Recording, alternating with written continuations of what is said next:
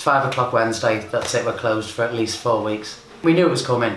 We were in the vain hope that they'd come to another arrangement or another agreement this morning, but they didn't. It's just horrible.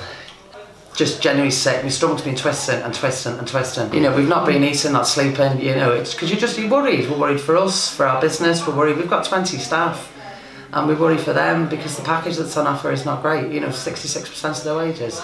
Nah, it's not enough. This is the greatest city on the planet. Do you know what I mean? And we get so many people, so many visitors that come, they stay in the hotels, they drink in the pubs, they go to the restaurants, they go to the theatres, they go to the concerts, football.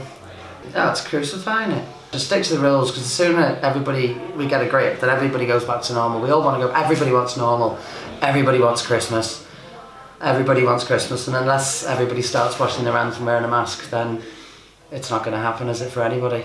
And there'll be so many places like us that won't open again, and so many jobs. And I think predominantly it's young people who work in this industry, and what are they going to do instead? I've never been this stressed out. I've been stressed before, but not to this level. This is a whole other. This is worse than last time. Just be a case of mothballing everything really, and probably crying a little bit, and just hope that we see it through to the other side.